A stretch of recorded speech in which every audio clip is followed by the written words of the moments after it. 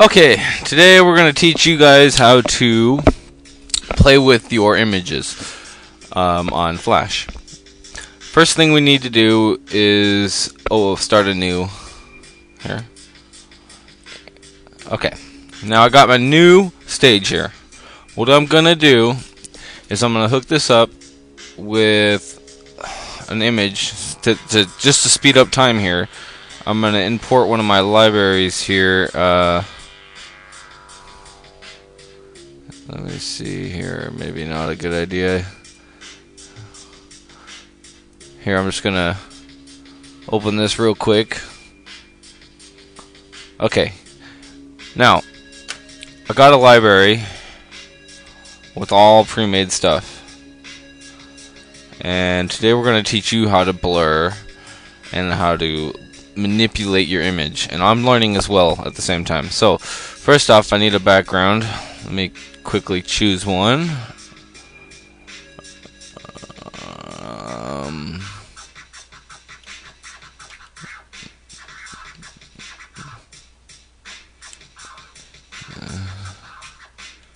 I don't have a really good one here. Let me see. We'll just go with the office for now.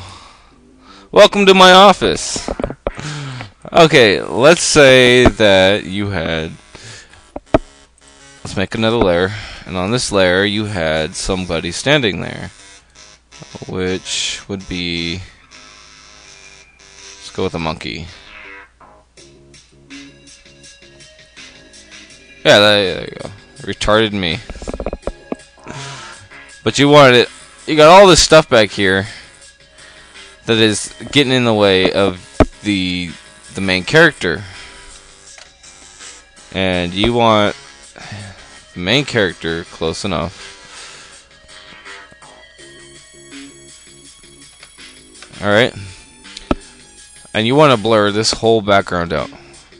What you do is you select it, make sure this is a movie clip, and it is an instance. Or a symbol, I'm sorry. This music's distracting. New symbol. And then create your thing and you get a symbol. And make sure the symbol is a movie clip. You can make a button and a graphic. Make sure it's a movie clip. Hit filters down here. The white plus. And you see all these possibilities for this. And today we're going to do blur. And right away it just blurs. Psh. But down here, you can blur more, less, perfect. Now, I could change the quality to a higher quality.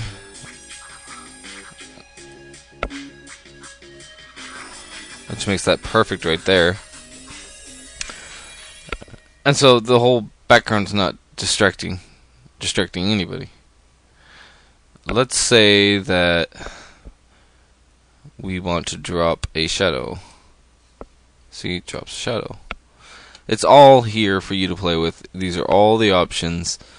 This is everything you need to know about managing your backgrounds. If I go into it, I can still edit it, move things around, you know, and go back. Let's say I just want to move this chair here. And then I go back, and then I put this guy here. It works. So this is an easy way without going through Photoshop and blurring it through there and bringing it back in, and it takes a lot more to do. This way, it's easy, fast. You know, they built it in, so it's great. It's wonderful. And that's my tutorial for today. Have fun with it.